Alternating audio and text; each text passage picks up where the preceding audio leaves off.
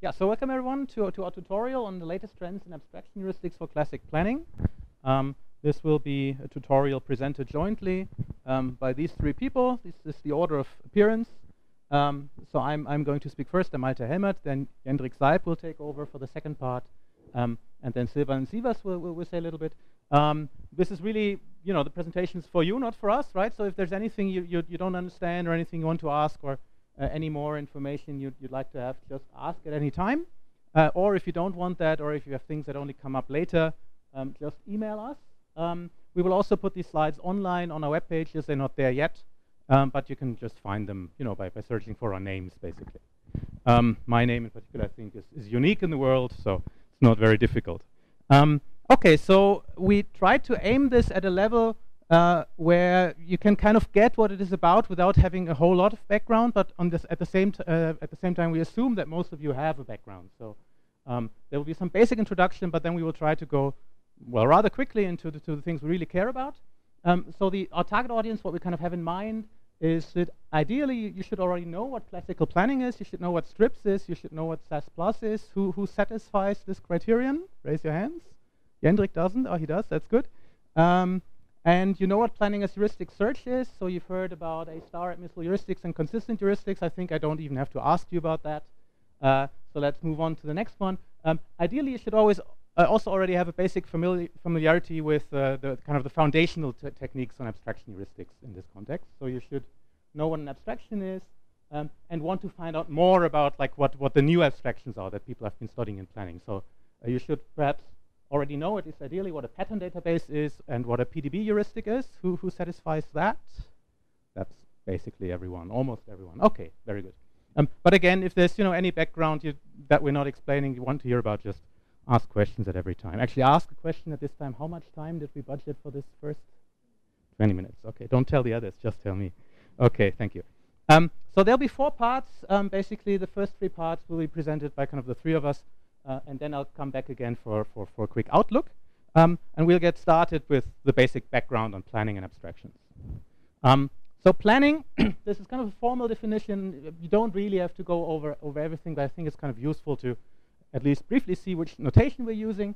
So we're using these planning tasks in a finite domain representation, which we call SAS Plus, where we have a finite set of state variables. Each has a finite domain. And we have, of course, we have operators, actions, which have preconditions, effects, and costs, and we write them down like this. And sometimes we write down operators as triples, so listing the preconditions and then the effects and then the cost. And we don't talk about the cost if we don't care about it. Usually then we assume it's 1. Also, we have a fixed initial state, and states, of course, are just assignments to all the state variables. And we have a goal condition, which is basically a partial assignment to the state variable. So every state that agrees with this partial assignment is a goal state. But actually, we see that a bit more formally in a second. So the problem we want to solve is finding plans. So we're given such a SAS Plus planning task. We want to find a sequence of actions that takes us from initial state to a goal state. And sometimes, or most of the time, we also care about the quality of the plan, either as a soft or a hard constraint. So if we do optimal planning, we actually only want to find a plan with guaranteed minimal cost. Maybe sometimes we don't want to do that, but then we still care about the costs. We would like them to be as low as possible.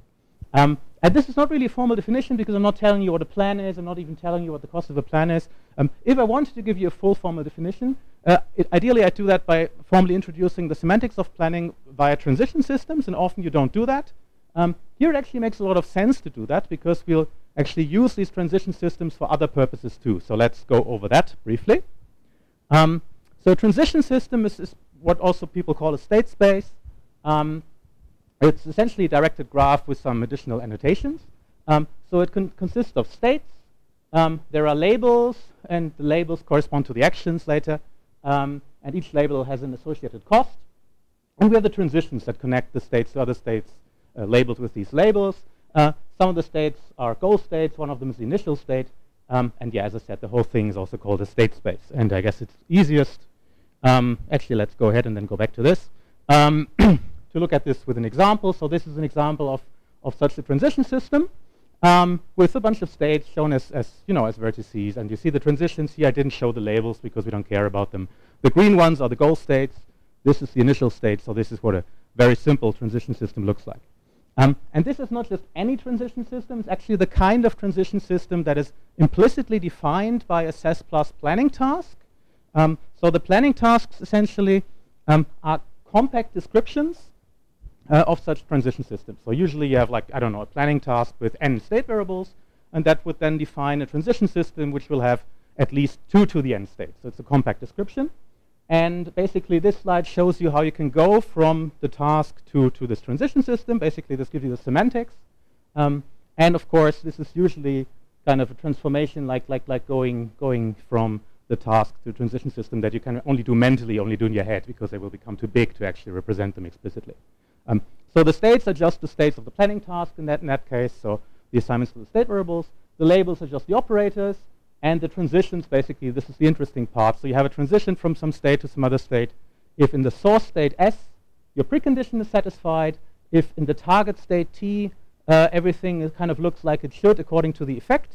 And everything, every variable that is neither mentioned in the precondition nor mentioned in the effect stays the same way, then you'll get such a transition. And of course, I already talked about the initial state and the goal state. So every state that agrees with the goal condition, so that has the same value as the goal state, as a goal on all variables where that is defined, would be considered a goal state. And going back to this example, I'm not going to describe this in detail, but Silvan actually will come back to exactly this example later. So this is a transition system for a planning task with 3 state variables. One of them represents a package and can take on 4 different values. The other 2 represent trucks and can take 2 different values each. So altogether we end up with 4 times 2 times 2. Which is 16 states, and indeed this appears to be the case. Silvan will say a bit more about what this actually is later, so I won't give you all the details, but maybe just one example. So this here, for example, is a state where the package is at the left location and both of the trucks are at the right location. And one of the things you can do then is move one of the trucks from the right to the left location, and that could take you to this state. Basically, this second part is what encodes the location of that truck. Okay, so far so good. We didn't say 20 minutes, did we? Okay. Okay, I'm going over this rather quickly, but this is good because the others have quite a bit more meat in their presentations. This is mostly the basic stuff that you already know about. Okay, so that was just planning. Now we actually move into like the particular approach or particular class of techniques for planning that we want to cover today. So I want to briefly give you like an introduction to the concept of abstractions. And why are we interested in abstractions? Well, because we want to find the solutions to planning tasks. And one of the very popular ways of doing that is to use heuristic search algorithms, such as A*. And then you want a heuristic. So if you want optimal solutions, you actually want an admissible heuristic. You'll know what that means. Heuristic is something that takes the state and gives you an estimate of the cost of reaching the goal from that state. And we call it admissible if it never gives you an overestimate of the true cost. And abstraction is one particular way of coming up with such heuristics. It's not the only reason for studying abstractions. You can, you can do different things with them, but that's maybe the most common one, also one of the ones that's simplest to understand. So this should be enough to motivate why people could be interested in abstractions. Now, what is actually an abstraction heuristic? An abstraction heuristic is a particular kind of heuristic. I should emphasize that if you go to different communities, even within AI, people will use some of these words differently. So in some communities, abstraction is used as a very generic term for all kinds of kind of simplifications of problems. Here, and for the most part in the classical planning literature, when we say abstraction, we mean something quite precise, quite, I don't want to say limited because it's rather general, but quite specific. Namely, an abstraction is basically something that maps a state space into a smaller state space in a particular way. And an abstraction heuristic is then a heuristic that is based on such an abstraction where you get the heuristic estimate of a state by basically looking at what is the corresponding state in the smaller abstract space, how far away is that from the abstract goal, and then taking that as your heuristic estimate for solving the problem we actually want to solve. And how can we formalize that? Well, an abstraction is just any function basically defined on a set of states. So if you have a transition system with states S, then any function that maps S to something else, we call it S prime here, is an abstraction. So the idea is basically that alpha will give us the abstract state that corresponds to a given concrete state, for a given state of the transition system we want to abstract. And yeah, so formally you don't need to require more than that. And the idea basically is that alpha tells us which states we want to treat differently in the abstraction, which ones we don't. So if we have two states that are mapped to the same abstract state by alpha, then basically they will be the same in the abstraction. So in the abstract transition system, you can't distinguish them. And rather than kind of thinking of this as a function, it's often quite useful thinking about it as a kind of equivalence relation between states in the concrete state space. And sometimes we'll use this notation. So the state will be equivalent under this abstraction alpha if and only if it's mapped to the same thing. And yeah, I think this is kind of the most basic background, and I've been kind of going over it rather quickly. So if there's anything unclear at this point, it would be good to raise your hand now, because this is kind of, you know, the foundation of what is to come. Okay, seems that everything is clear enough. Then we can make a bit more formal how this process of abstraction actually works, and it works in a kind of very simple, almost trivial mathematical way as a mapping on the transition system. So basically what you do is you apply your abstraction function to everything. So you have a concrete transition system with the various components, states, labels, transitions, initial state, goal state, and you have an abstraction on that. And that gives you what we call the induced abstract transition system, which is another transition system. So it again has states and so on. And its states are basically all the images that you can get under alpha, so everything that alpha maps to. The transition labels are just the same, nothing changes there. And basically transitions are produced by taking all the transitions that you have and applying the abstraction to the involved states. So if SLT is a transition, then you get alpha of S, L alpha of T. And basically for the initial state and the goal, it works the same way. And once you have that, you can define the abstraction heuristic on the original task. Basically, the heuristic value for a given state S is what you get if you take alpha of S, check like the distance to the closest goal state in this abstract transition system, and well, yeah, so that's your heuristic value. That's what it's about. So here's one example of the transition system I showed you before. Let's assume that all the actions, all the operators have a cost of 1. So kind of in gray in the background, you see the original concrete state. So this kind of visualizes the mapping, but the abstract state space actually only consists of 4 different states, basically the big boxes here. So for example, all these 4 original concrete states are mapped to one abstract state. Those 4 are mapped to another, those 4 are mapped to another, those 4 are mapped to another. And then our definition gives us basically what the abstract transition system looks like. It looks like this. And we can see that, for example, for the initial state, the heuristic value would be 2. Because the shortest path from here to the goal is, for example, taking this transition and then this transition, and that's the total cost of 2. And of course, that's an approximation. Why is it an approximation? Because we lost some information about the original state space by losing the distinction, for example, between these two states. Basically, what this particular abstraction does is it kind of pretends that the trucks are everywhere at the same time. So this abstraction kind of loses the information that you have to move the trucks around. Okay. Now, the last thing I want to talk about before passing over to Jendrik is kind of a hierarchy of different kinds of abstraction functions that people have studied. And yeah, let's just go into that directly. So in theory, you can basically use every function as an abstraction function. Like mathematically, you're not limited. But of course, certain choices don't make a whole lot of sense. For example, you can map everything to the same abstract state, but then you get a terrible heuristic, which is always 0. Or you can just use the identity function, map everything to itself. But then your abstract state space is as difficult to search as the original one. And so you haven't really gained anything either. And these are kind of two opposite ends of a spectrum. So what you usually want to do is you want to obtain a heuristic which is informative. And that usually means you want a rather fine-grained abstraction where you don't aggregate too many things. So that's one aspect. But on the other hand, you want to get something which is rather small. You want to end up with an abstract state space in particular, which doesn't have too many abstract states. And you kind of have to keep the representation that tells you how to get from a concrete to an abstract state, kind of your alpha. You can't store that as a function, right? You have to have a concrete representation, a compact representation of that. You have to keep that small too. And this is kind of a main trade-off.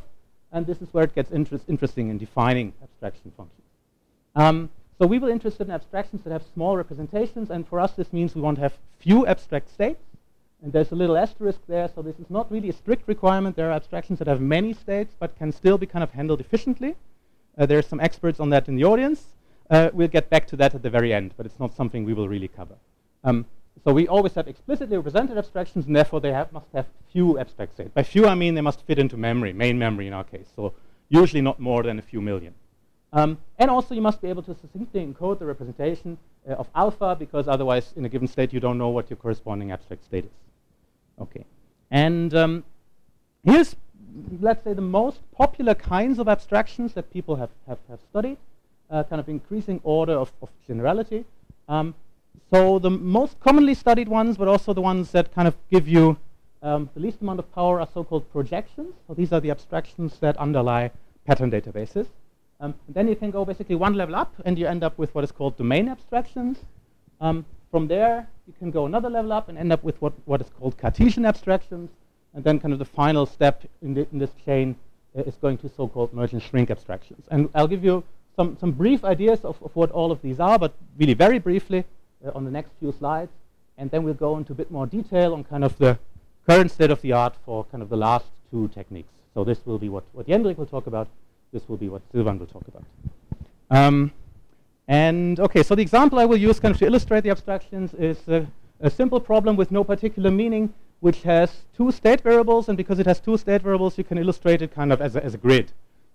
So you have one variable corresponding to the rows, which can be either A or B or C, and you have one variable corresponding to the columns, which can be 1, 2, 3, or 4. And what you want to do is you want to go from here, the initial state, to the only goal state down there. And if you look at the details of the operator label, so this is actually, it looks a bit odd, like with this part down here that cannot be reached, but formally that's there, and that's actually the kind of abstract state you can get from a SAS+ planning task. So it has kind of the structure that this must have. For example, there's kind of these parallel arcs with O1, and that's not a coincidence. It has something to do with the kind of the things you can write down in SAS+. Okay, so the simplest thing I said that we would consider are so-called projections. So what a projection does is it only looks at a subset of the variables, and for the variables it doesn't look at, basically, it throws them all together. It considers them all equivalent. So in this picture, it means basically we only look at the columns, or we only look at the rows. So for example, in this case, we have a projection where we don't look at the variable that gives us the ABC. We only look at the variable that gives us the number, which means we end up with only those 4 abstract states. So basically, yeah, you throw away, this is kind of like a 2D thing, right? So you throw away certain dimensions of your problem. And so it makes a whole lot of sense to call this a projection, also in the geometric sense. And yeah, so these are the kinds of abstractions that are the basis of pattern databases. Or at least I should also emphasize, seeing, for example, Rob in the audience, again, not all terms are used the same way in all communities. So in other communities, people often also use general classes of abstractions and still call the resulting representation of the heuristic a pattern database. In planning, it's become kind of common usage to say it's a pattern database if it's a projection, and if it isn't, then we call it something else. But of course, you know, I mean, everybody can define the terminology the way they want, but that's how you'll find these used in the planning literature for the most part. Okay, so you can be a bit more general than that and basically say, I don't want to throw away certain variables completely, but let's drop the distinction between particular values of certain variables. And that's what we call the domain abstraction. So for example, for the first variable here, or for the ABC variable, here we drop the distinction between A and B, and for the other variable we drop the distinction between 1 and 2, and we drop the distinction between 3 and 4. But the thing about these domain abstractions is that this is kind of the only thing you do, so you don't track any kind of particular dependencies between different state variables. So you define what the abstraction does on the level of individual state variables. So if you think about this geometrically, this is kind of what you can get if you, I don't know, take a knife and kind of slice through your state space in a very regular way. And then the next level up in a hierarchy would use kind of the same kinds of rectangular abstract states, but you don't have to make them quite as regular. So here, this is an example of what we call a Cartesian abstraction. Cartesian abstractions, again, only have abstract states that kind of correspond to products of values of individual state variables. But for different regions of the state space, you can do this in a different way. So for example, over here, we don't distinguish between 3 and 4, but down here we do. And this is what we call a Cartesian abstraction, if you're interested in how to come up with these in a good way. So this is what Jendrik will talk about. And finally, we have the so-called merge and shrink abstractions. And for these, it's actually not quite as easy to give an example in terms of what the abstraction looks like. And the reason for that is that merge and shrink abstractions can actually represent every abstraction. only some of them can be represented more compactly than others. And that will basically be the thing that Silvan talks about. So I just try to illustrate here that you can kind of combine things in arbitrary ways by having like slightly, more odd-shaped things. And in this particular case, this is not just any abstraction. This is actually kind of the most compact way you can get the perfect heuristic for this, for the relevant part of the state space. And it's also the kind of abstraction you would get from one of the techniques that Silvan will talk about called bisimulation-based shrinking. And there's a question over there. Yes. Yes.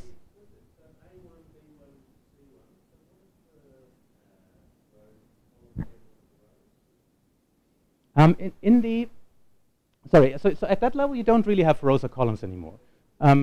So what we have here is we have, let's come. So this is one abstract state corresponding to those 4 original states. This is another abstract state which actually only corresponds to a single concrete state. So if we want, we can just give the abstract states names. We can call them S1, S2, S3, S4, S5, S6, S7, and that's what we get if our abstraction says alpha of A1 is S1, alpha of A2 is S2, alpha of A3 is S1, alpha A3 is also S1, and so on.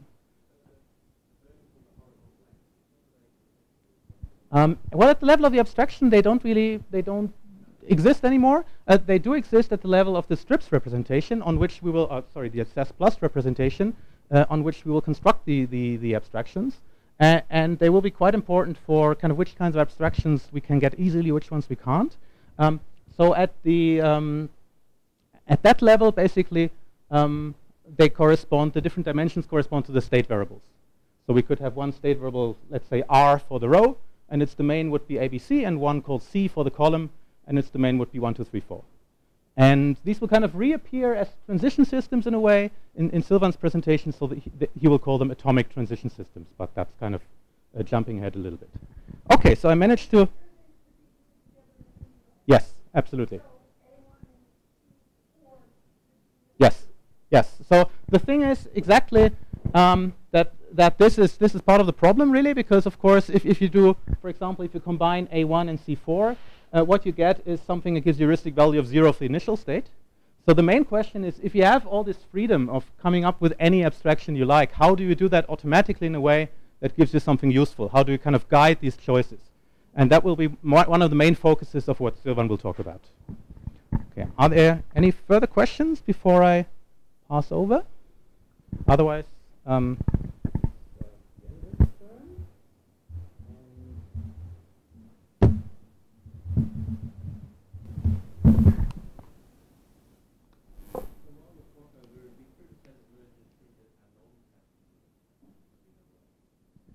yes.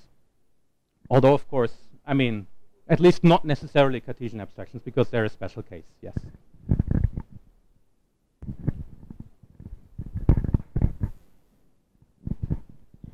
Okay, so now that Malte has showed us how the different kinds of abstractions we can get, the kinds of abstractions there are, of course we want to see ways of coming up with these abstractions. And one way is to do Cartesian abstraction refinement that uses the CIGAR approach, which means counterexample guided abstraction refinement. And I will show you this approach, and you will see how we quite naturally land in a Cartesian abstraction with this approach. Then I will show you how we can group many of these abstractions together and combine their heuristics estimates by summing over them and still staying admissible. And then I will show you how we can diversify a task and to produce diverse abstractions that produce even higher summed estimates. Okay, so let's start with the Cartesian abstraction refinement.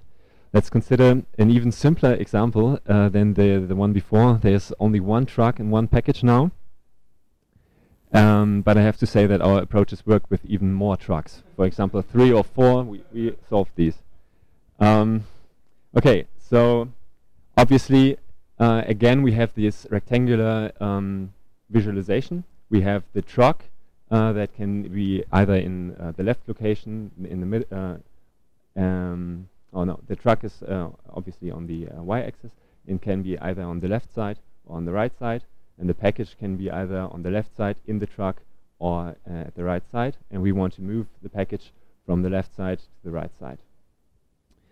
So the question is, how can we abstract this task? And in counterexample guided abstraction refinement, the approach is simple. You just start with the coarsest abstraction that you can think of, namely you map all states to one single abstract state. As Malte said, then you have a heuristic estimate of 0, so you shouldn't stop there. But the approach works iteratively and checks, finds an abstract solution, then checks if this works in the concrete state space. And let's do this. So if we are already in the goal state, in our initial state, the solution is the empty plan, but obviously this doesn't work in the concrete state space because the package is not on the right side. So what we do is we have to at least distinguish between, is the package on the right side or is it not? So we do a split here, and now we have two abstract states. Then we search for an abstract solution again, which is to unload the package in B, but it fails in the concrete state space because the package is not in the truck, and the truck is not in location B. So again, we split the state into two states. We could have separated them horizontally or vertically, but we do a split on the package again. And then we have an abstract solution that is load the package in A, unload it in B. Again, it fails in this state. We cannot apply this unload in B action in the concrete state space because the package is not in the truck. The truck is not in location B. So we split this state into two states, and then the abstract solution is to load the package in A, drive to B, and then unload it in B, and this succeeds in the concrete state space, so we're finished. And we already found a solution. If we don't finish in time, we can also stop anywhere in between and just calculate all the goal distances of the abstract states and then use them as a heuristic, as Malte explained. So in a nutshell, just to summarize this again, we start with the coarsest abstraction, then until we find a concrete solution, or if the time runs out, we find an abstract solution, check if and why it fails in the concrete state space, and then refine the abstraction. And as you probably noticed, what we are left with is Cartesian abstraction. And Cartesian abstractions, as Malte showed you visually, is an abstraction or a set of states is called Cartesian if for every variable we choose a subset of its possible values, and then we compute the Cartesian product of these values to get the state. And if there are only such states in the abstraction, we call the abstraction Cartesian. And what this means visually is that you're allowed to split horizontally and vertically, but in contrast to domain abstraction, you don't have to make these splits the whole way through, but you can do it very locally. And this is very important for the cigar approach. Let me illustrate this point. So we have these classes of abstractions, and you may be asking yourselves, why do you have to use Cartesian abstraction for these for the counterexample guided abstraction refinement? Well, if we were to use pattern databases, we would quickly get much too many states, because each refinement at least doubles the number of states, because each time each variable has at least two values, and the refinement is not local enough. The same thing holds for domain abstractions, where we also cannot separate states locally enough. Cartesian abstractions, on the other hand, give us the possibility to do a very fine-grained refinement, and they support the necessary operations like computing which states are connected by an operator in the abstract state space, or regressing over abstract states very quickly, and therefore they are the best match for cigar abstractions. Merge and shrink abstractions that are even more powerful than Cartesian abstractions, but computing which concrete states belong to an abstract state is difficult, and therefore we cannot use them for the refinement procedure. And as an illustration, we can look at how the number of abstract states changes and influences the and which heuristic value for the initial state we can achieve with growing numbers of abstract states. So we have the perfect heuristic over here, and the cigar approach very slowly increases the initial state value. In contrast to that, the PDB heuristic can only obtain a higher heuristic estimate when it is allowed to use much more states. So you see, this is the fine-grained refinement, and this is a more a coarser refinement. Okay. The drawback of using Cartesian abstractions, or of using the cigar approach, is that it takes longer and longer until you improve your heuristic estimate, because each time you have to find a solution and to prove that it doesn't work, and these solutions grow longer and longer, and solving these tasks takes time. Also, a problem is that the goal facts are considered one after another. So if you had multiple packages, you would solve the subproblem for one package first, then for the second one, and this takes time, and sometimes you never take into account some goal facts if the time runs out before that. Also, the resulting abstractions are more informed in the regions that are close to optimal solutions, and this is a drawback because during search, the uninformed regions will have lower heuristic estimates sometimes, and then these states might be preferred. So one solution to all of these problems is to use, instead of one single heuristic, one single abstraction, you use multiple abstractions. And this is the second part of my talk. If you have multiple abstractions, the question becomes, how can we combine the heuristic estimates? So let's consider these two abstractions. We have 4 abstract states here and 2 abstract states here. And the heuristic estimate is 4 in this abstraction and 5 in this abstraction for the initial state. But how do we combine these estimates? We could use the maximum for the initial state, which would give us a value of 5. But the question is, can we combine them admissibly, but and even obtain a higher value? And to do that, we can use cost partitioning. And cost partitioning works in the way that you imagine yourself making copies of a task, and then for each task you use a separate cost function, and you make sure that each sum of the operator costs of these cost functions does not exceed the original cost value for this operator. And what we can do in this example here is we see that operator 1 is responsible for the heuristic value of 5 here. So we count its value in this abstraction completely. We say it costs 5. This cost function has a value of 5 for this operator. And we say that it's free here. So we use all its costs in this abstraction, make it free here. And what this does is that we have a heuristic value of 0 here because these 2 edges are now free. And the overall heuristic estimate for the initial state is 0 plus 5, which is 5. So we didn't gain anything, but this lays the basis of the next concept I want to introduce, which is the saturated cost partitioning.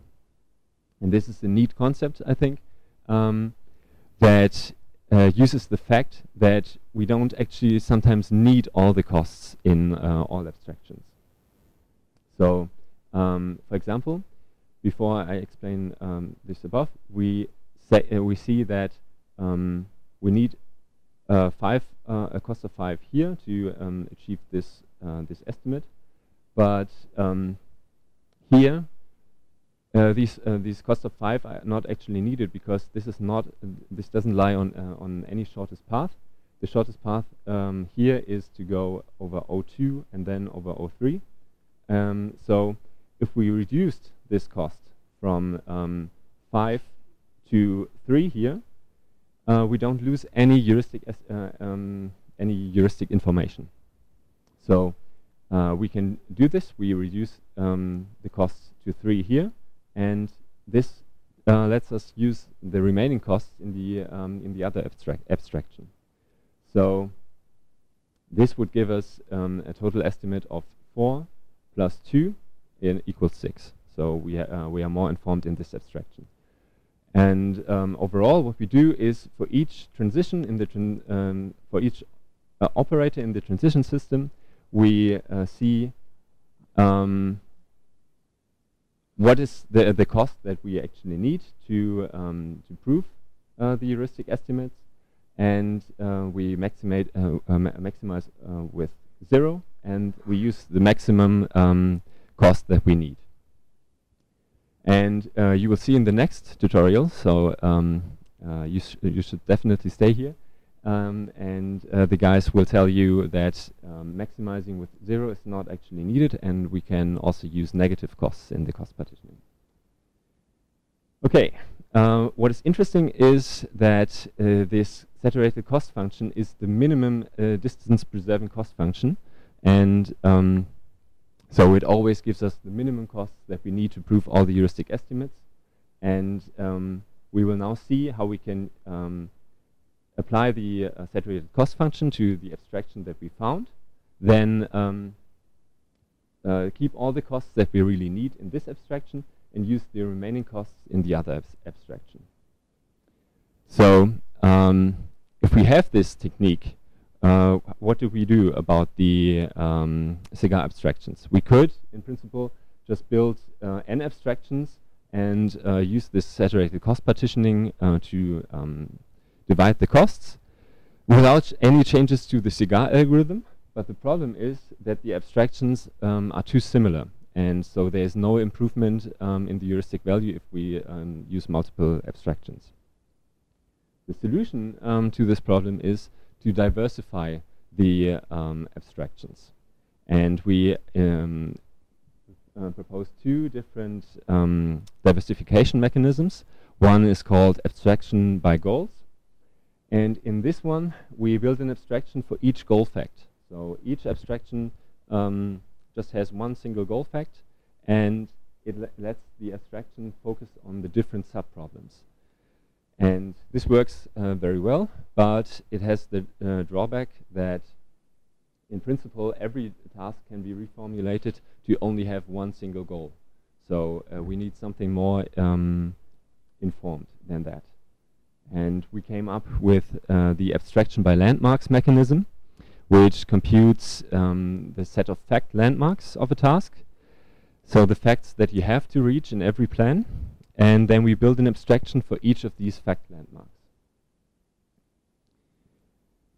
Again, there is a problem in this approach because landmarks we cannot simply set a landmark as a goal and still be admissible, because a landmark might be achieved several times in a plan. Therefore, we have to in the abstraction that counts the that focuses on this landmark L, we have to set the heuristic estimates to 0 if the landmark might have been achieved. So the usual way of doing this in the landmark heuristics is to make them path dependent and to remember which landmarks have I already achieved and not to count them again. But we want to use a state-based criterion. So given a state without information about its path, we can decide if we can be sure that we haven't reached the landmark before. And we do this by computing possibly before set, which is the set of facts that must be achieved before we can reach the landmark for the first time. Okay, this procedure, the possibly before set, is part of a task modification that we do for this fact landmark. So to compute an abstraction for this landmark, we modify the task by first computing the possibly before set, and then we set the set of facts for this task as the facts that can be achieved before we achieve the landmark for the first time. And the landmark itself, we set L to be the only goal, and then we discard all the operators that can only be applied after reaching the landmark for the first time, and we let all the operators that achieve the landmark only achieve the landmark, so we don't land behind this landmark. And we leave the initial state unmodified, and as I said, we count all the heuristic estimates as 0 if we cannot be sure that L hasn't been reached. Okay, so we have this procedure now where we can compute an abstraction for a landmark, but and we did this to focus on different parts of the search space in each abstraction. But consider the case that we have this simple task where we have x equals 0, 1, and 2, and obviously these two are landmarks, x equals 2 and x equals 1. So we would build an abstraction for each of these two landmarks. And when we build an abstraction for x equals 1, we would focus on this part of the search space. And when we build an abstraction for this fact, we would focus on the whole state space. So we focus on this part twice. And we don't want to do this. So we do the following solution. We compute some ordering on the landmarks. So we know that x equals 1 has to be achieved before x equals 2. And then we combine all the facts for each variable that have to be achieved before we achieve the landmark that we are considering now. So in a little more complicated example, these are the landmarks, and the arrows denote the ordering of the landmarks. And now when we build an abstraction for the landmark x equals 1, for this one, we would combine y equals 0 and y equals 1 into one.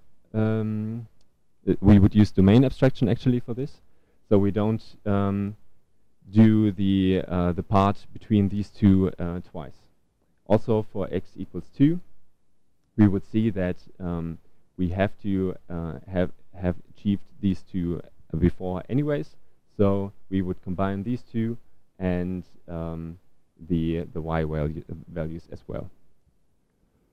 Okay, to give you some pointers, if you want to read up on this, the original method, the counterexample guided abstraction refinement, was proposed for model checking by Clark et al.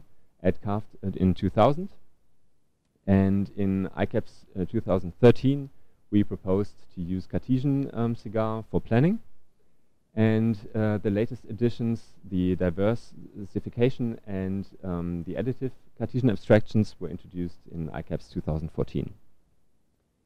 Okay, so in conclusion, we have seen that Cartesian abstractions are useful for counterexample guided abstraction refinement, and we saw that saturated cost partitioning can be used to compute the minimum costs that we need in one abstraction and use the remaining costs in the other abstractions. And we also saw how we can diversify a task into different subtasks and let the abstractions focus on different subtasks. Thank you.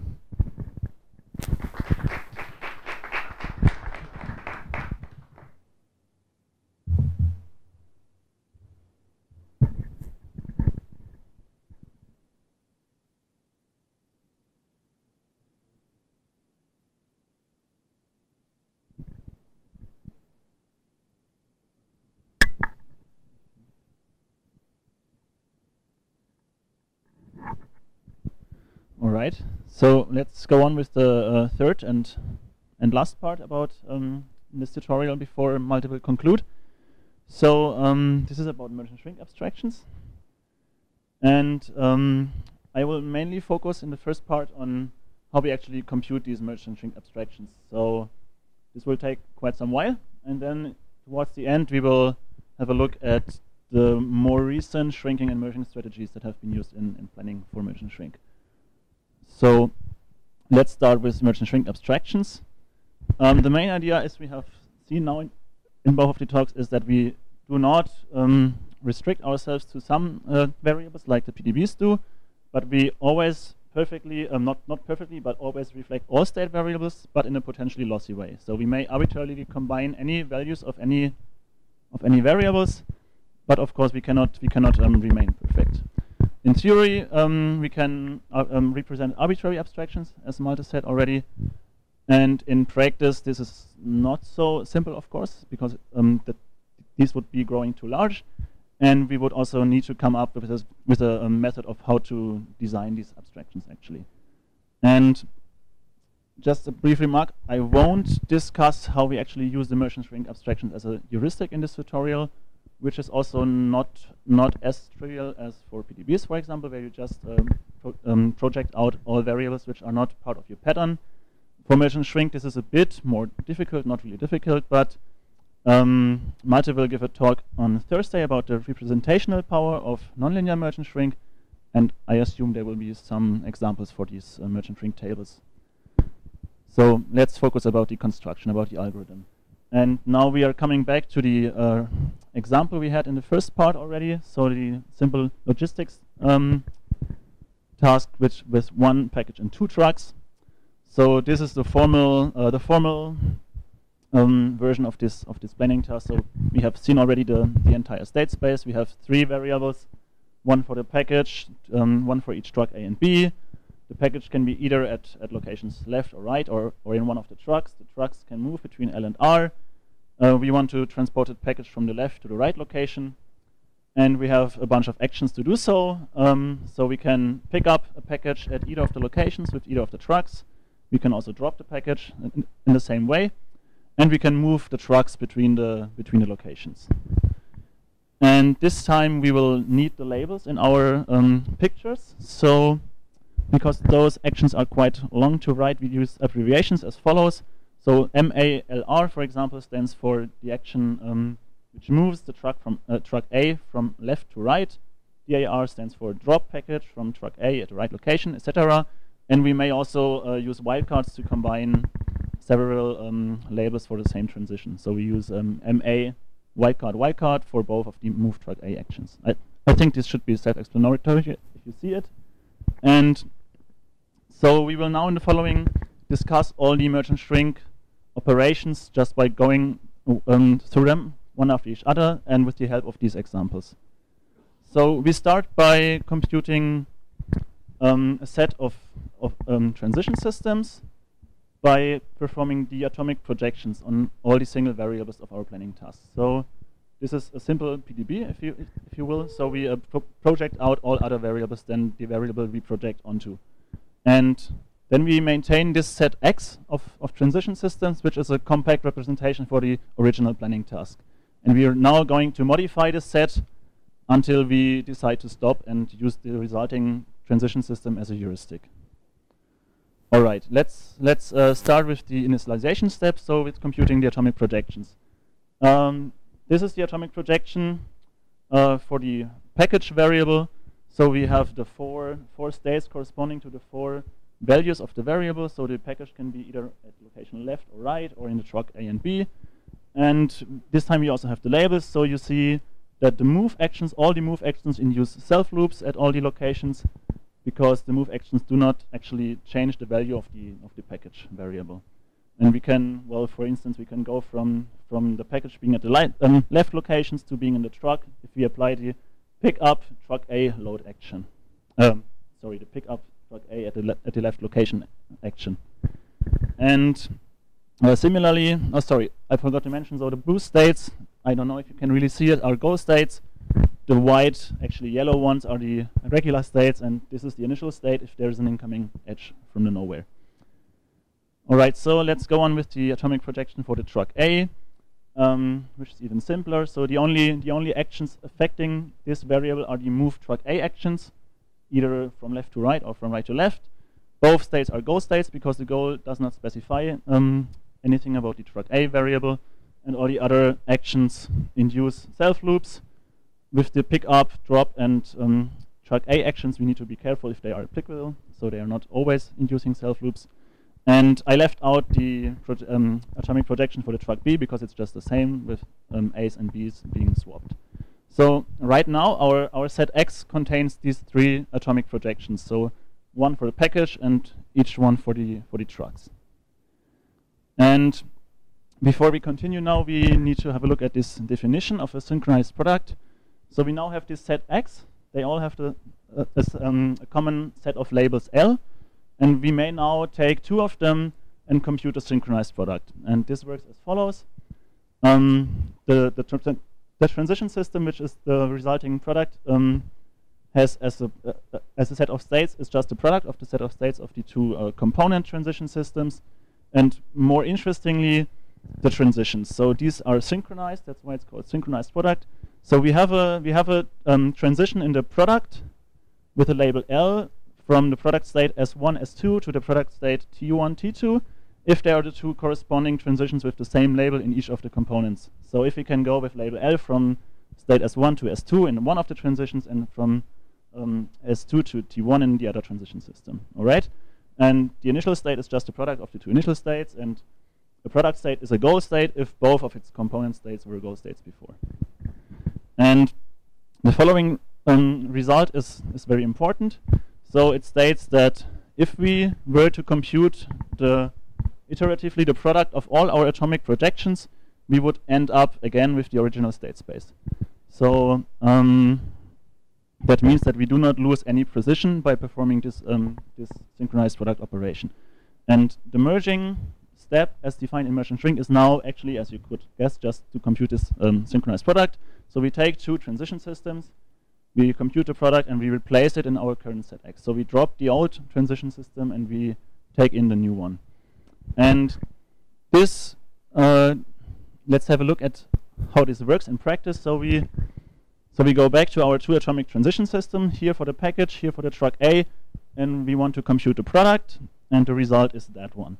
So we have 8 states because we have 4 times 2 states of the 2 transition systems.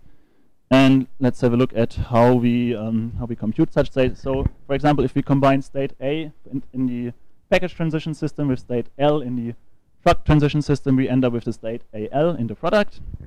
Similarly, if we combine both initial states, we have a new initial state LR. If we combine 2 goal states, then we end up with a new goal state, here highlighted with RL. And again, more importantly, the transitions. So for every label, we need to check if a label induces transitions in both of the transition system, and if this is the case, then we will have also a synchronized transition in the product. So if we can go from state L to A with the label PAL, and at the same time we stay in the state L in the truck transition system with the same label PAL, this means that we have an induced transition in our product. So we can go from the product state LL with that label PAL to the product state AL. All right? So this is merging, and this is, as we will see in the following result, this is a so-called exact operation, which means it is somehow perfect. It is information preserving, as we discussed before, and this is because it preserves goal states, transitions, and label costs. So the latter 2 are quite simple to understand. We do not modify the label cost, we do not modify transitions, and we just keep their synchronization behavior intact. And the goal states are preserved. That means that if a concrete state if a concrete goal state is mapped to goal states before in all of the transition systems, and especially in the 2 we merged, then it will also be mapped to goal states afterwards. So we preserve the structure of the graph, modulo renaming states. All right. So in theory, we could now merge and merge and merge, but at sometimes these will grow too large, these transition systems. So we may need to shrink their sizes. And this is where the abstraction come into play. So this is just a repetition from before. An abstraction of a transition system is an arbitrary function applied on the states, and it is usually used to reduce the size, so we map on a smaller set of states. And shrinking means just to apply such an arbitrary abstraction on any of our transition system in our current set X of transition systems. And let's have a quick look at an example. So we continue with the product we just computed before, and now, for instance, we want to combine the two goal states into a single one because we don't care in which goal state we actually end up. So what happens if that we have a new state afterwards and we need to take care of the transitions? So we will see that all the transitions which are self-loops at one of the two states already, they remain self-loops in the new state. All the transitions which happen between the two states become self-loops in the new goal state, and all the incoming transitions and outgoing transitions, they must be remapped to the new state. So this is really simple. And the result looks like this. And we can repeat this process by combining more states until we are satisfied with the size of our transition system. All right. And then we have the following. So it shouldn't be surprising that shrinking is not an exact operation. So by arbitrarily combining states, we of course lose information. We may introduce shortcuts in our transition system. But it's important to notice that it is a safe operation in that it means that it preserves goal states, again, as before. We do not change label costs, so we may not increase any paths in our transition system. Yes, you have a question?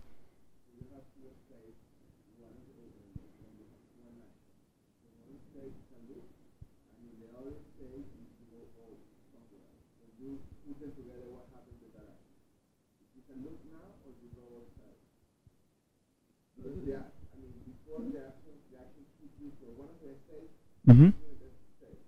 Mm-hmm. You have both of them. So we will just keep all the transitions. So this means that shrinking may introduce some kind of non-determinism in the resulting transition system. So you can either stay at the same location with that transition, or you can go somewhere else. All right. Sorry? Yes. Yes. Exactly. Mm-hmm. Yeah, but you have to keep it. Yeah. Yes. And it returns to the perfect one of the original thing. Exactly. All right, so shrinking is safe, and so I already mentioned we may introduce shortcuts by combining states, but it is important we may not introduce spurious transitions, so we may not increase path length. So this is still useful for the resulting heuristic being admissible and being used in a star search. All right, so the last operation is the so-called label reduction, which has last year been generalized to the generalized label reduction. And so this works quite similarly as shrinking, but not on the set of states of a transition system, but on the common label set L of all the transition systems. So it means that label reduction is just a mapping defined on the set L of labels, which maps to some other set L prime, let's say. And again, also here, we usually want to use it to reduce the size of labels. So we want to combine several labels into a new one. And we have to keep in mind that we respect this condition, so that if we combine several, if we map a label onto a new label, we do not increase its costs. And this is the single condition for label reduction to being a safe operation already. So even if we were to combine all labels into a single label, this is still safe. So we would introduce lots of shortcuts in the resulting synchronized product, but this wouldn't overestimate our total distance. And more interestingly, we can make label reduction become an exact operation if we use the following criteria. So first, we call two or more labels locally equivalent in a given transition system, theta, in our set X, if they label the exact same set of transitions. So they only induce parallel arcs everywhere they occur.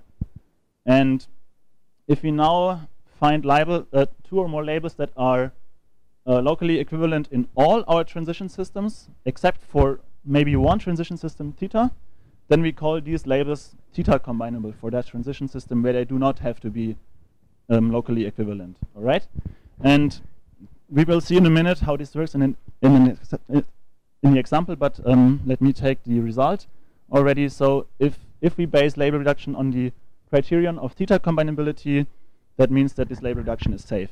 So if we only combine labels which are theta combinable for any transition system in our current set X of transition system, we do not lose any information. This is maybe not so intuitive. Let's have a quick look at an example. So we go back to the initial situation where we had our three atomic transition systems, and we're now looking for two labels which we can combine without losing information. And so consider those two labels, PAL and DAL. We see that in the first transition system for the package, they are definitely not locally equivalent because they label different transitions. But for the two atomic transition systems for the truck variables, we see that they only occur at the same transitions. So here at this left location, and here two self loops in the left and right location. And this means that these two labels are now package combinable for the variable package. And this means that we can replace them and combine them into an arbitrary new symbol, so something like X. And if we were now to merge these two transition systems again, as we did before, so the package with the truck A, we would come up with the exact same graph, with the exception that all the labels PAL and DAL would be replaced by X. But the structure would be the same, so all the paths would be the same. We would not lose any information in that graph. This is why label reduction is exact in that way. All right, so let us summarize with the merge and shrink algorithm. So we have discussed that we start by initializing our set X with all the atomic projections, and then we iteratively apply the following steps until we have only one transition system left. So we may actually at any point decide to apply exact label reduction. I just put it first here to not interfere with the rest, but it doesn't matter when we do it because it, as we have seen, is an exact operation. Then we must at some point decide which transition systems we want to merge next, so theta 1 and theta 2. And then, this is new, before actually merging, we check if the product of their sizes exceeds some self-imposed size limit k. And if that is the case, we decide to shrink one or both of them so that the product remains below that bound. And then we actually perform the merging operation by replacing those two transition systems with the synchronized product. And we do this until we have one left, and then we return this transition system, which is then, if we applied shrinking in between, is an abstraction of the original state space, and if we manage to do so without shrinking, it could be actually the original state space, or at least isomorph to this one. And so there are a few questions here that remain open. So how do we choose k? Well, in practice, just according to our memory limits. And how do we select the next transition system to merge? We will discuss this at the end when looking at merging strategies. And how do we shrink? There are a bunch of shrinking strategies which we will be discussing right now. So the original strategy is called F-preserving shrinking, introduced in the first paper about merge and shrink in planning. And the idea is that we repeatedly combine states with the same G and H value, so they have the same F value. And we prefer such states that have a high F value. And the idea is that we only combine states and hence only possibly lose information in areas which we may not actually need during a star search, because high F values means that, well, if we find a shorter path, we do not need to have a look at those states. And more recently, and actually still state of the art, is the shrinking strategy based on bisimulation. A bisimulation for a transition system theta is an equivalence relation on its states S. So, and we say that if two states S and T are equivalent under bisimulation, they must fulfill those two criteria. So they it must hold that either both states are goal states or none of those states are goal states. And it means that if there's a transition with label L from the one state to some state S prime, and from the other state T to some state T prime, then those two states reachable with the same label must also be bisimilar. So the bisimulation somehow preserves the reachability in the transition system. And, well, shrinking based on bisimulation simply combines bisimilar states. And it's interesting to note that bisimulation is actually an exact shrinking criterion if we manage to compute the full bisimulation on our transition system, which is in practice usually not, well, sometimes not feasible because our imposed size limit may not allow to compute a bisimulation which is smaller than that size limit. So we need to approximate it, and then again, shrinking is not exact, but it is still safe. All right, and now a brief look to the merging strategies. Well, we have still plenty of time. So the original merging strategies proposed for planning were all linear merging strategies, mostly based on a pre-computed order of variables, some of them also on a dynamic linear order of variables. And linear means that we start by computing the synchronized product of two atomic transition systems and then go through the remaining atomic transition systems and merge them in one after the other. And so we only have to maintain one large transition system at a time, and we only apply shrinking to this one large transition system from time to time, and then we will finally end up with this one large transition system. And more recently, there were the first nonlinear merging strategies proposed, because earlier on this was not well efficiently possible with the old label reduction, but with the generalized label reduction it is now possible. The first one proposed was called DFP, named by the original authors of Merge and Shrink, Draeger, Finkelbeiner, and Podolsky. And the idea there is that we preferably merge transition systems which share labels that induce in both those transition systems transitions close to the goal states. And the idea is similar to the shrinking strategy we have seen again before, to build a fine-grained abstraction around the goal states and probably less fine-grained far away from goal states, with the idea that we might not need to actually use the values of the states far away from goals. And there's another one I want briefly to mention. It's called miasm or miasm, I don't know. And here the idea is that we merge the transition systems such that the product at some point contain many unreachable or irrelevant states. And I didn't mention this, but in practice, we at every point when we modify any of the transition systems, we throw away all states which are unreachable or irrelevant because they don't matter for our heuristic evaluation later on. So, and this strategy aims at merging in such a way that many of these states become unreachable and irrelevant, so we can throw them away without losing information. All right, and there's one final nonlinear merging strategy I want to have a look at in slightly more detail, which is based on factored symmetries. So we consider symmetries that work on the set X of our transition systems, and these symmetries are simply a permutation of states and labels. So states are mapped, they preserve the structure in that they map only states to states and labels to labels, and if a state is symmetrical to some other state, that means that their incoming and outgoing edges must also be mapped accordingly to the symmetrical labels, and they must reach the same symmetrical states. And so that means that all path costs are again preserved, and we consider a special case of those factored symmetries called local factored symmetries, and we say that such a symmetry is local if it does not map any states from one transition system with states to of another one. So it just affects probably many of those transition systems, but not across them.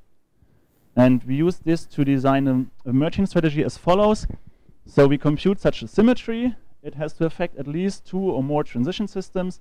And then the idea is that by merging all the affected transition system into one larger one, then the resulting symmetry becomes atomic, in that it only affects the resulting product of the merged transition systems. And why is that useful? It is useful for 2 reasons. First, if we now were to shrink based on these atomic symmetries, we would not lose any information. So by combining symmetrical states in this one product of our transition systems, we do not lose any information. And even better, we do not need to bother how we compute the shrinking based on symmetries, because bisimulation, which is the state-of-the-art shrinking strategy, in combination with label reduction automatically takes care of that. So bisimulation is a more general criterion than symmetry in that case. So we just use merging in order to allow bisimulation to be applied without losing information. All right, so let's have a brief look at the literature of merge and shrink. So the original paper stems from the model checking area as the cigar. So Draeger and others proposed this in 2006. 1 year later, Malte, Helmert and others adapted it to planning, and they proposed the F-preserving shrinking strategy and the linear merging strategies based on causal graph criteria most of the time. And 4 years later, Nissim and others proposed the bisimulation-based shrinking, which is still up to date the best shrinking strategy in use. In the 2 following years, Edelkamp and others and Toralba and others adapted merge and shrink to the symbolic case, so for symbolic A-star search. And in 2014, combination of the authors from before wrote an overview journal paper of the existing merge and shrink approaches, and it seemed at that point that merge and shrink was somehow well established and everything was known. But then we came up with the generalized label reduction and the nonlinear merging strategy DFP in 2014 in the same year, and based on that, Fenn and Holty also devised the miasm nonlinear merging strategy, and also others continued working on merge and shrink. Hoffman and others used merge and shrink for detecting unsolvability. And this year in AAAI we proposed the symmetry-based merging strategy we just discussed. And it is still going on. So at this conference you will have the opportunity to attend 3 talks that have to do something with merge and shrink. The first one being given tomorrow by Alvaro, sitting over there, in the HSDIP workshop, where he presents their paper on simulation-based admissible dominance pruning, an ICAPS paper, where they use merge and shrink to devise some criterion which they then use for pruning A-star search. And as I mentioned before, Malte will give a talk on Tuesday on the expressive power of nonlinear merge and shrink representations, where he will also speak about how we use merge and shrink abstractions as heuristics or as functions in more general.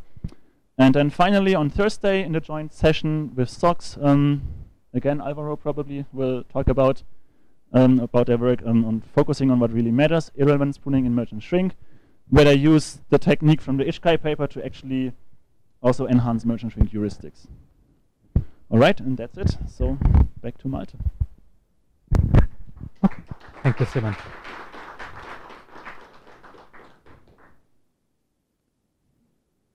Okay, so let's wrap up. Sorry, I always forget what the right key is, especially as it's a new computer. Okay. You wonder why it matters which kind of computer it is, but this one makes it more difficult to press the function keys.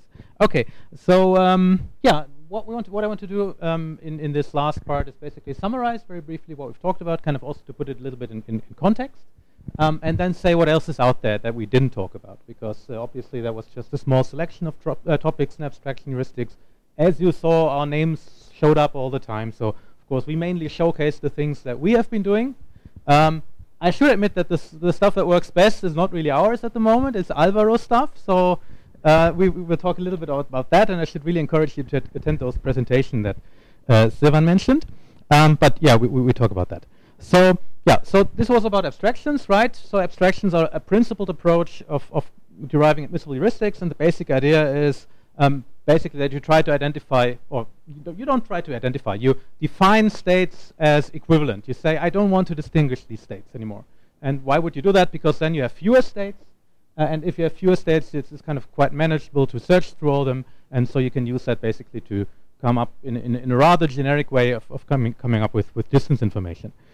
We talked about this different kinds of abstractions that kind of become successively more general. Of course, they also become successively more complicated, right? So if this is the first time you ever heard, for example, about merge and shrink, you're very unlikely to have understood every single detail. Yeah, that's, I guess, another reason why I would really like to point you to the literature. Silvan, for example, mentioned the journal paper, which is really a beast, like 70 pages of theorems and notations and whatever. And we worked on that for 5 years. And then kind of like 2 months later, we came up with this kind of generalized label reduction, which is just much simpler, much easier, much more pleasant, and kind of makes everything else not quite obsolete, but certainly made us glad we'd already published it.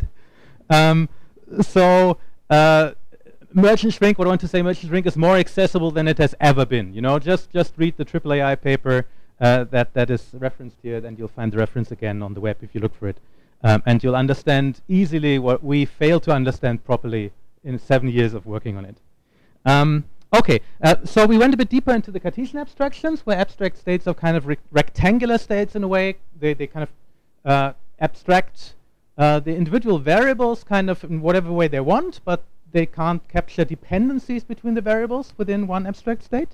And that makes it particularly easy to use them within a refinement approach, because you can really do this refinement, kind of repairing an abstraction, because you realize there's some concrete plan that actually works in the abstraction but not in the concrete. You can really do that by just introducing one more abstract state, just doing one split.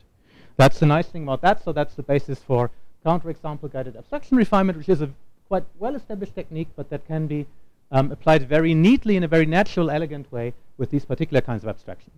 And the other aspect that really is something you don't necessarily only have to do in the context of CGAR, that you can do actually with all kinds of things, is this idea of an automatic way of kind of trying to identify different parts of the problem that emphasize different subproblems you have to solve, and that you can then treat separately as things you can build abstractions for.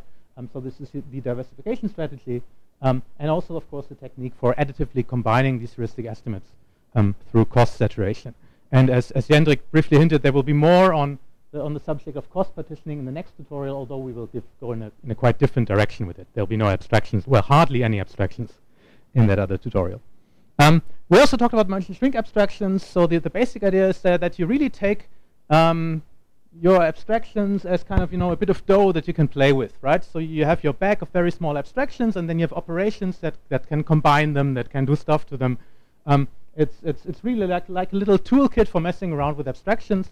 That gives you a lot of power for doing all sorts of things, and in particular, it strictly generalizes the things that came before. So, for example, let's say we only merge, we never do anything else. Actually, the kinds of heuristics we get out of that would be pattern databases. The pattern database, the projection, is the heuristic you get if you just merge the set of variables that you care about, and forget about all the others. So that's very general, very flexible. It's actually so flexible that, again, in the JCM paper, we kind of struggle to really understand what exactly are the things you can do compactly with that, what are the things you can't do compactly with that. So that will be basically the topic of also the talk that Silvan advertised a few times, that will be in the first conference session, I think, that I will be giving on the day after tomorrow. Okay, further reading. So there's lots of other things, but I want to particularly highlight kind of the main areas within abstraction heuristics that we didn't talk about. And of course, kind of the elephant in the room is pattern databases. So even though we always kind of try to come up with the more general kinds of abstractions that are more powerful, can perfectly represent harder problems, pattern databases are still quite hard to beat, because there's so many interesting things that people have done to come up with good ones. So they have quite a long history. They basically revolutionized the state of the art for the sliding tile puzzle, even more so when they were extended to become additive. So they were called disjoint PDBs in that paper. In the planning community, they're mostly called additive these days, but it's the same thing. So the original works by Kolbsen and Schaefer, and later by Korf and Fellner. By the way, this kind of looks kind of out of order. If you look at the years, that's because I went with the journal papers, right? So this, for example, is a 2002 journal paper, but it doesn't mean that additive PDBs were invented after they were applied in planning, right? That's not the case. So these are kind of the main references to look for, not the first references. Okay, so this was basically the work that happened before Stefan Edelkamp kind of basically sucked the idea from the heuristic search community and took them to planning. So that happened in 2001. He used PDBs for planning. He also, in the first paper, already used additive PDBs for planning. It was kind of the, by far, best heuristic search approach for optimal planning, or any approach really at that time for optimal planning, by a huge margin, only that no one knew, because there weren't so many actually comparisons of optimal planners around these days, or in those days. And yeah, and since then things have only become better, really. So Stefan was the first one to focus on algorithms for selecting good patterns. Patrick Haslam and others extended this work, and this is kind of still the state of the art there, I would say, the so-called IPDB algorithm for selecting good patterns to use in a pattern database heuristic. which is quite interesting in that it's kind of a meta search. You search in a space of heuristics to find a good heuristic, and then you use this heuristic for search. And it also came up with a good way of combining multiple pattern databases in a way that is admissible and kind of a bit better than the ideas that were around before, or rather maybe formalize them kind of in a more precise way to really say, okay, using this additivity criterion, which is the best that we can do, but it's called the canonical heuristic. Yeah, and then we had a paper that mainly focused on implementation aspects, Sievers et al. At SOX, and a few years back we came up with a way that is kind of better than the best way of combining them from the canonical heuristics, in the sense that it gives you a heuristic estimate that is dominates the previous one, but there's a price to pay for that. So here you have the joy of being allowed to try to solve an NP-hard problem, whereas this better heuristic is actually polynomial time computable. So that's kind of that was a quite nice result. So actually, kind of the core of that is that the previous heuristic was, for some kind of unnecessary reason, essentially solving an integer program. And it turns out instead you can solve a linear program. And if you do that, you'll be faster because it's easier. And actually it will give you a bit better heuristic. And that's kind of another pointer towards the next tutorial, where we will talk a little bit about that and the kind of the space of LPs in planning more generally.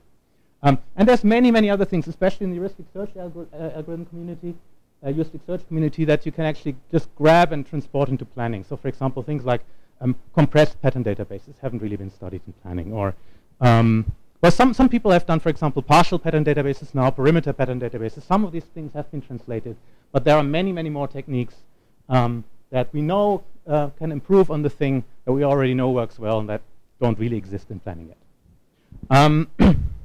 Okay, so the other big topics that we skipped are basically those abstractions that that can kind of get away with not storing the abstraction explicitly. So the ones that don't need to, store a million memory locations for representing a million abstract states. And there's kind of two flavors of that.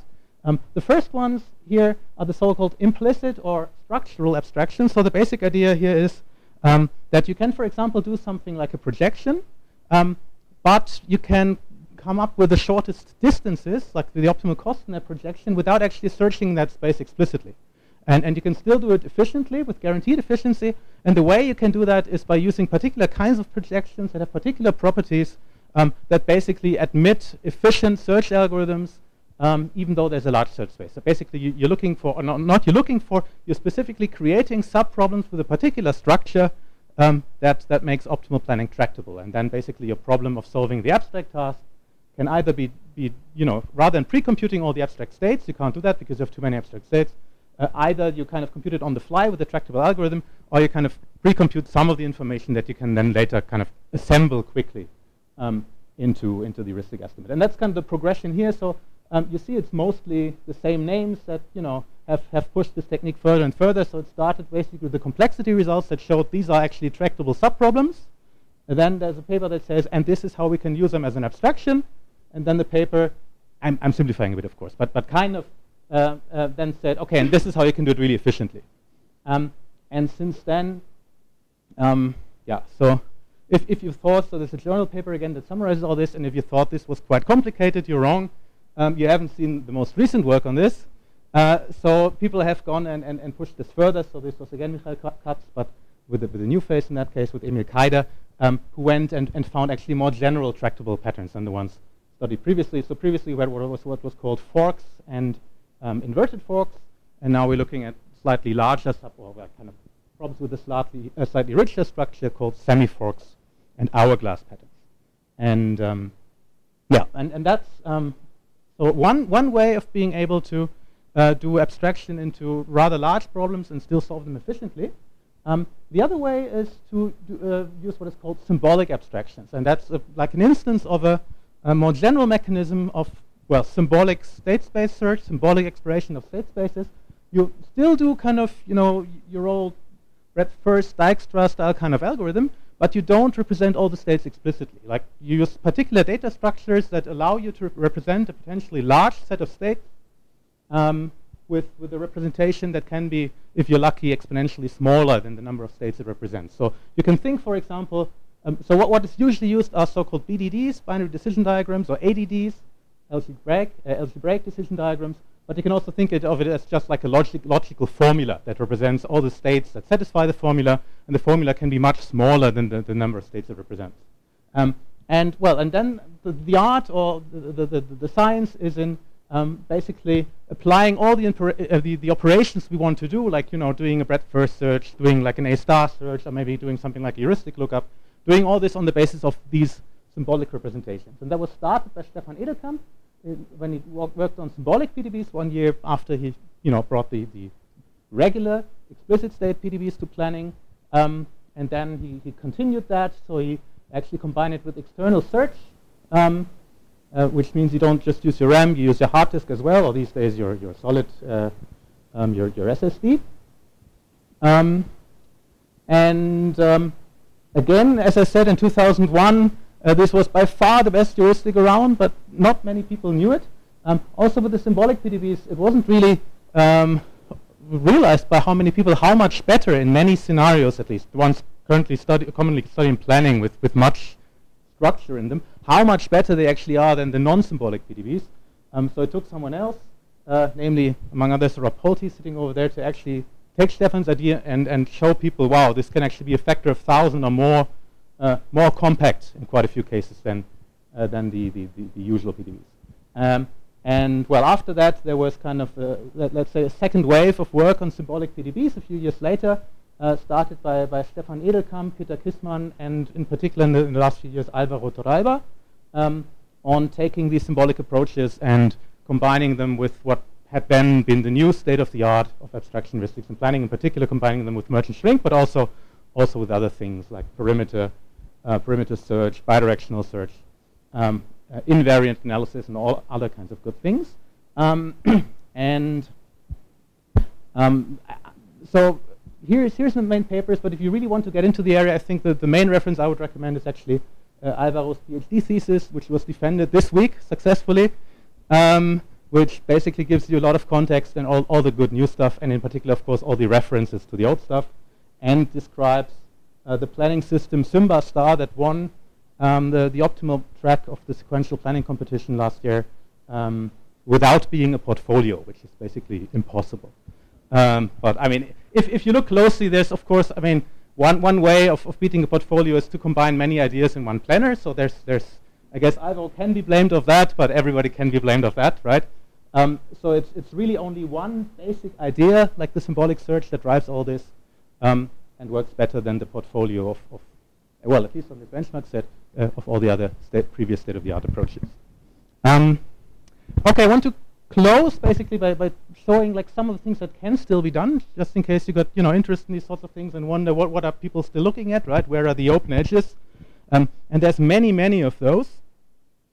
One reason why I said that pattern databases, even though merge and shrink can really do more, why pattern databases are still certainly in some cases at least as good, in some cases better, also worse than others, but still one reason why pattern databases work so nicely is because we really know how to use them in an additive way. And we haven't really come up with a good way of coming up with additive merge and shrink heuristics. The main reason why it's more difficult here has nothing to do with theory or anything like that. It's just that it's much easier to compute like a bunch of pattern database heuristics than a bunch of merge and shrink heuristics. So they're more complex to work with. They take more time. So you don't want to do something like we do with PDBs, like generate 10,000 small patterns and combine them. You have to kind of be a bit more clever about it. And we don't really know how to do that yet. So that's something worth looking into. Another thing worth looking into is improve on these kind of different decision points we have in all these algorithms. Like in CGAR, how to decide how to actually refine. There was this one point in Jendrik's example where he said, well, you could do it this way, you can do it that way. The way we currently do it is not really based on 5 years of deep theory. It's basically, okay, this seems to work, let's go with that. We can't come up with anything better. And same thing with the merge strategy. So there's quite a few of those around, but every time someone looks at that, he's able to improve the previous state of the art by, let's say, 10, 20 problems. So we're really not close to the best that can be done there. With the shrinking strategies, actually, I don't have so many good ideas anymore. The bisimulation stuff is really nice. But with the merge strategies, I'm sure more can be done. And another thing, going back to Alvaro's defense, I was quite shocked sitting there when he talked about like the kind of patterns he uses in his symbolic PDB, and he said basically, well, the best ones I know, or the best approach we tried was just generate a random pattern. Maybe I'm simplifying a bit, but it was something along those lines. So there's definitely more intelligence that I think we can still put into coming up with good patterns for PDB heuristics. So basically work on all these many decision points that we have in these algorithms. Another thing that seems to be quite popular in planning these days is using things not just for finding solutions, but for showing that no solutions existed. So Silvan already gave a pointer to that. As far as I know, I mean, there's a question mark there. I don't think has really been officially announced yet. But there at least is an idea in the way of having a competition on planning systems that can prove that problems are unsolvable. There's quite a few applications for that. Model checking, for example, is certainly one, because unsolvability there basically usually means absence of bugs, which is a nice thing. But many other cases too, like a robot that can actually tell you, okay, the thing you request of me is not possible. That's a useful feature to have. So this seems to be something that is kind of gathering steam, worth working with. And in particular, it seems to be something, if you want to do a heuristics-based approach, you should probably go with abstraction heuristics, because the other kind of big things that people use in heuristics are, for example, delete relaxations. And the delete relaxations are all equally good or equally bad as far as proving something unsolvable is concerned. There's no point in using H+ or HLM cut or anything more expensive. They won't give you any infinite estimate that you can't get with the simple H max computation. So of course, that's good enough in some cases too, but it's not really clear how to push that further. Similarly with landmarks, well, a landmark is something that has to be true in any plan. How is that going to help you if you want to prove that there is no plan? That certainly may be possible, but it doesn't seem to be all that natural. Whereas abstractions are really quite useful for proving that something is unsolvable. All you have to do, basically, well, I should probably put that in quotes, but all you have to do is separate your initial state from the goal in the abstraction. Then you're done. Okay, so there's great promise for that, and to some extent it has already been realized. So Jörg Hoffmann and others have already published on that, but I'm sure this is only the start of some research in this area, and a lot more can be done there. Finally, one thing I'm always a bit worried about, like when talking to people, I see a few people here are more from the heuristic search community than the planning community, is that we always only apply this in classical planning. Of course, we care a lot about classical planning, but there's many people who just want to solve their problem in the best possible way.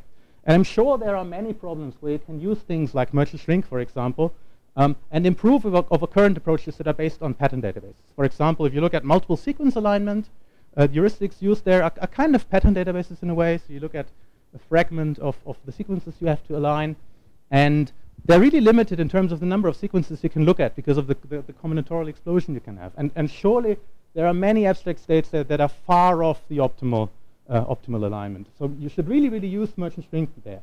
And the only reason why we haven't done that yet is, of course, because it's a lot of work. So please, you do it, and then we can write in our papers that this approach works brilliantly for things other than classical planning.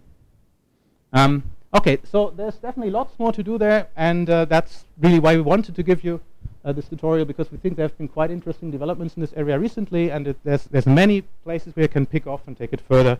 So that's kind of the message we want to leave you with. So that's all for us, and thank you for your attention.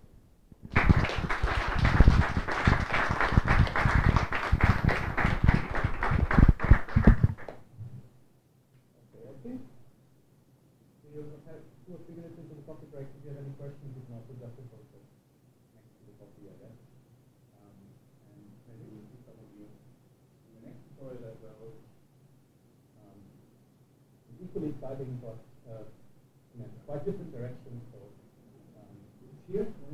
It will be here.